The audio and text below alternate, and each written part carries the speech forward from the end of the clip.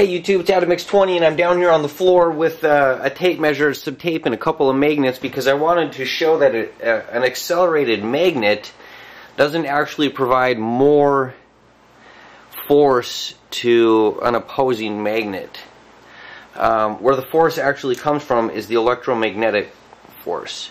Now, what I have here is a couple magnets, and they're really weak, and a tape measure. And I'm going to point out a foot here. This is 12 inches right here, or a little bit here is 30 centimeters.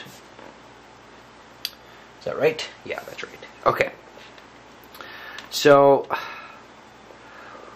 I'm showing here, okay, this is to show that in that Callaway V-gate system, how knowledge monger is actually incorrect. Well, I know that just pushing the magnet up against it is only going to push it so far, and then if I push against it, it's going to appear to add energy.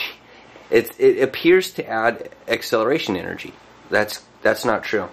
See, what's happening here is the compression of the electromagnetic field, like I was talking about in the video I'm responding to. The field will compress, bands might even break, and it looks like you're getting more force, but what you're actually doing is, see, I'll get closer, and then the compression releases. See how I got really close that time? And this isn't sleight of hand at all. I mean, this is just regular magnets, and that landed around 6 inches, or around 15 centimeters. So there we got about 16 centimeters, again close to 6 inches. Now watch what happens. Again, this isn't sleight of hand. Watch what happens when I put the fields up really close and compressed. They're gonna see, it's already almost past 7. You're not actually getting energy from acceleration. Whoops. That didn't work out either. The only force in the magnets is the electromagnetic field. Still sticking around 6 inches. Still sticking around 6 inches. 15 centimeters for my non-United States measurement folk. Still around the same distance. And I'll butt them up really close and let go. Try to. And not working. Got stuck to something that time. I don't know, they're just being asinine. Come on. So anyways, the biggest problem I'm gonna find here is that these magnets are in an open system. The magnets in the Callaway V-gate are in a closed system. They're not going to be allowed to rotate. So again, I'll try and push it really far now. And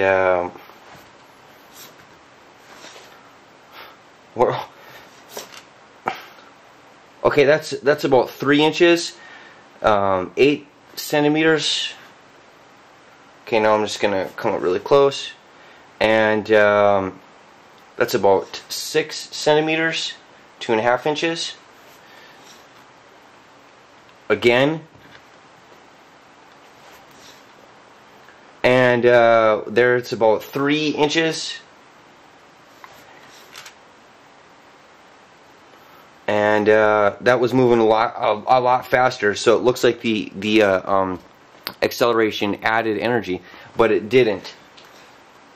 It didn't. See, what happened is the compression, the rubber band effect of the magnetic field was allowed to compress more, and not working now. Get it really close. Get it really close. There we go. And you can see, you could try this for yourself. All you need is a couple of magnets. You could do it yourself. A couple of magnets, a piece of tape to put a starting line, and a tape measure. It's a really simple experiment to show that accelerated magnets, the acceleration of a magnet doesn't add force to another magnet. What is occurring is the compression of the magnetic radiation bands. They will compress, they will break, and then when they uncompress, they will release. So acceleration doesn't add force, as I was trying to state. Instead, the only force being added in Clancer's model is his resistive force, which I still wonder if it can or cannot be automated. Understand, though, that as a resistive force, it needs to be overcome by the force provided by the mass and acceleration of the spindle. So keep that in mind. Acceleration is not a force added. Resistance is. Thank you.